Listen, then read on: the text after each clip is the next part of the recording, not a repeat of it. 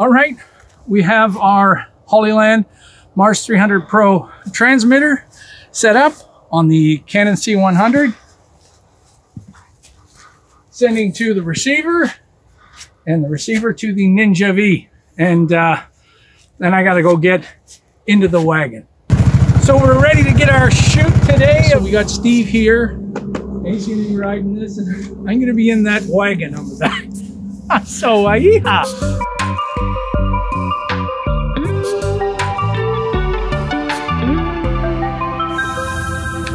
All right, I've got lots of components to this tutorial, so let's get to it. I was contacted by wonderful folks at Hollyland about the update for the Mars 300. This is the 300 Pro, and I have the enhanced version, which has the antennas on the outside of the transmitter. The standard has them built in. Now, I took this out on location, and I'll show you those results in just a second, but let's have a look at the hardware itself and see what comes in the box. So, nicely packed in this box are the systems. Now, I already put this mount on here, which I'll talk about in a second. So, really great build quality, solid, very, very light. That's what you want. This is the transmitter, and this is the receiver. They have options for a battery, or you can also power them by a USB brick. There's a USB-C plug in the side that you'll also use to update the firmware, but you can also use a brick. So there's the mount for the bottom. You only get one of these mounts. And with that, we're going to put a cold shoe on this. And the combination of these two is going to allow us to put it on our DSLR. And of course, it's got a 1/4-20, so you could mount this thing anywhere, but I'm gonna stick it on my DSLR. Down at the bottom, there's a 1/4-20, same thing. There's a lot of ventilation holes on all sides so that they get a lot of ventilation. And a really smart update to the Mars is, let me just focus in on that, is there's a dual HDMI. So both the transmitter and the receiver have dual HDMI. And of course, there you see the USB-C ports. So what do you need a second HDMI port for?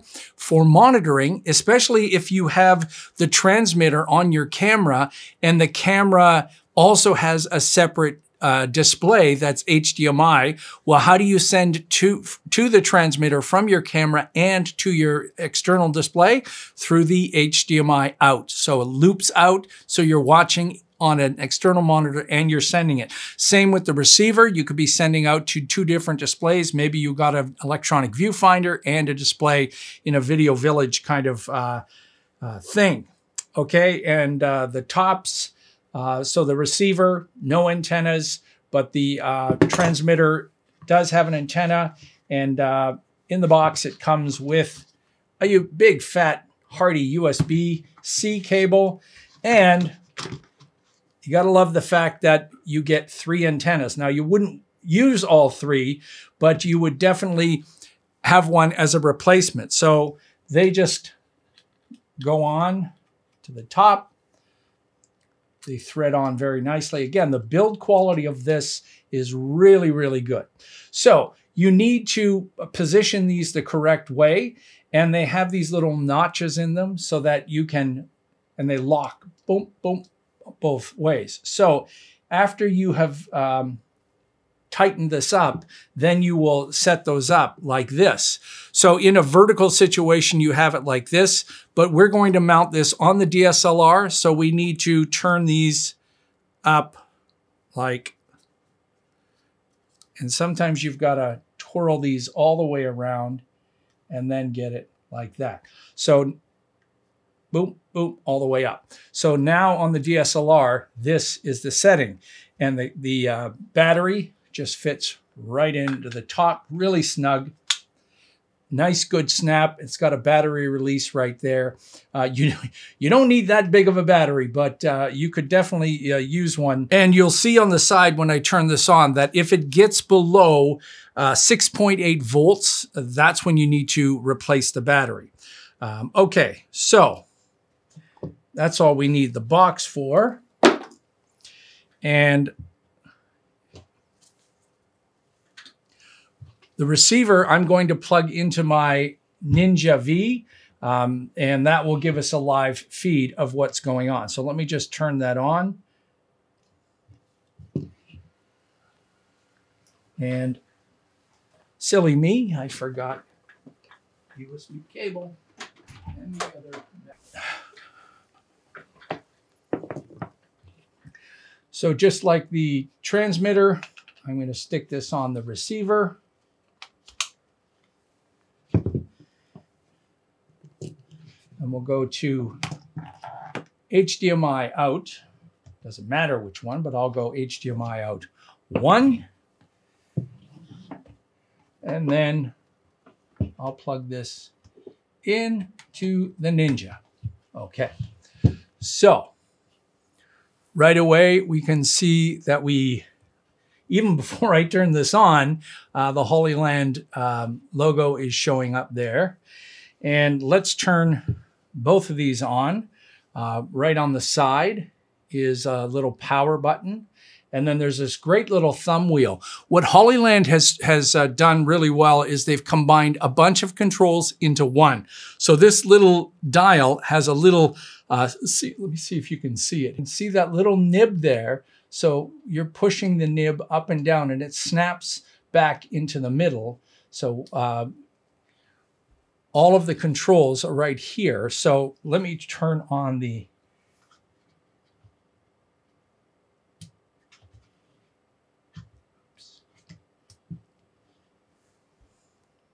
okay, so I guess my receiver was already on. So we're connecting, and you can see it automatically set the channel. Probably the best part of all of this, other than the fact that the quality is fantastic and it's reliable, is that when I got this out of the box, I plugged the 2 batteries in, I turned both of them on, they instantly connected. I've never had to scan, but you can if you hold the middle wheel down for a quick second, then you'll get to the settings. For instance, you could reset the password, the Wi-Fi password. You can pair it. You can turn the fan control. So you've got options of changing the fan. There's the version, and you have scene modes that you can use. So there are things you can set up right out of the box. I leave it alone. Okay, so now let's get this going on my DSLR. All right, so the little cold shoe fits into the bottom.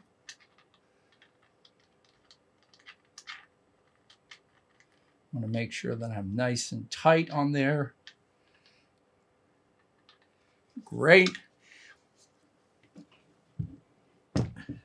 And then I'll face that into here, facing forward. And I'll take my HDMI out and plug that into the HDMI in.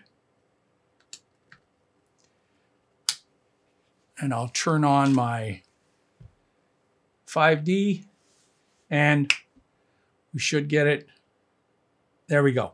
So just like that, we are connected. So rather than leave this on something boring, I have some Artgrid stock video playing in a loop over on my other computer. And I've got a stand over there. So let me put this on there and then I'll be right back. Okay. You can see we get a live feed of whatever I'm doing. So remember, I'm taking a shot of the actual display over there. So the quality is based on you're shooting a display. So the final footage looks much, much better. And that's really as simple as it is, the fact that you can just plug that in and it's going to auto scan and automatically show you everything that's on it.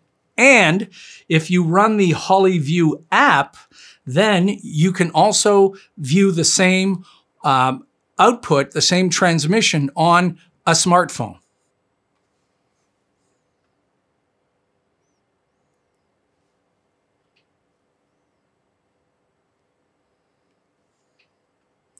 And there we are connected. So you see the same display.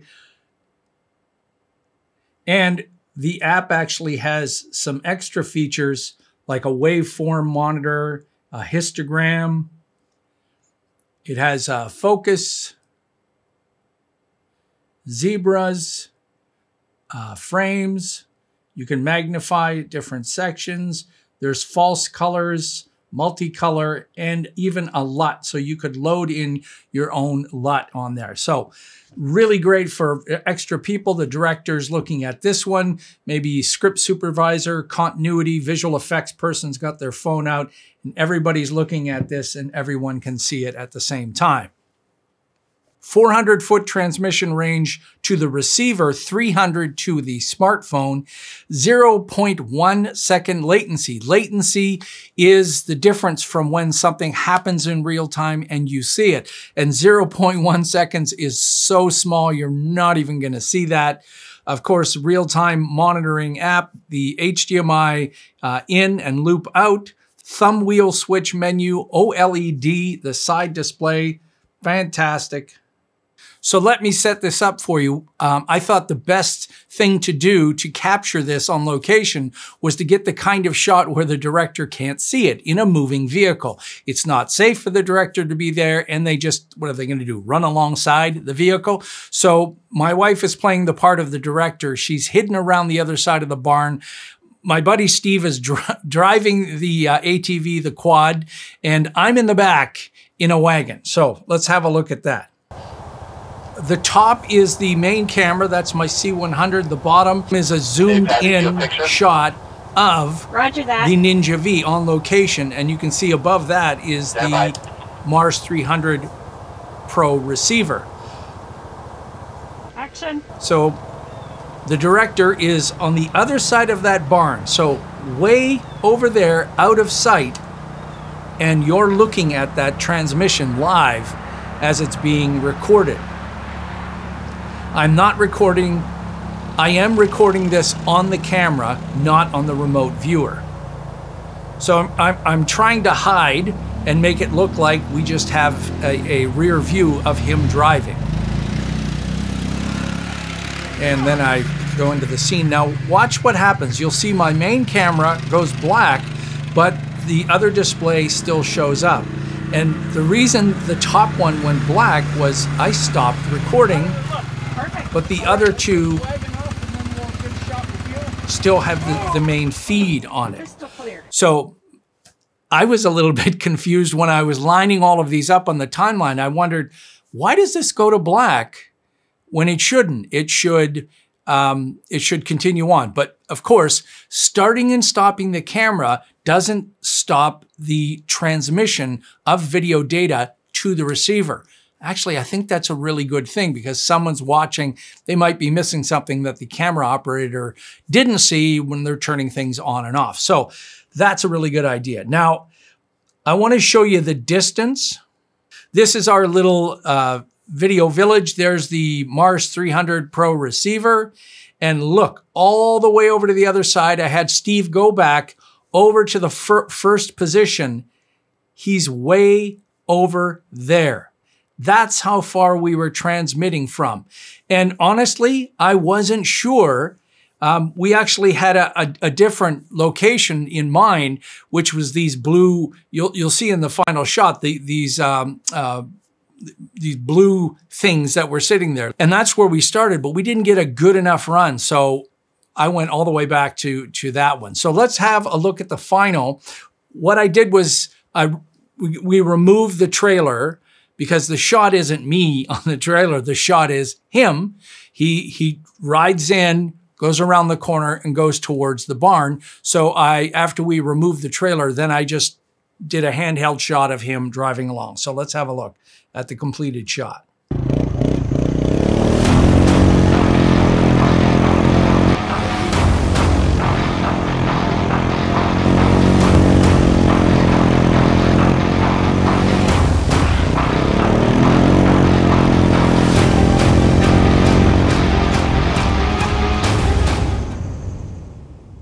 So there you go. I think that that shows you how you could really use this, and the fact that, you know, here I am, it's been playing the whole time from my the playback on the other side. It's just rock solid.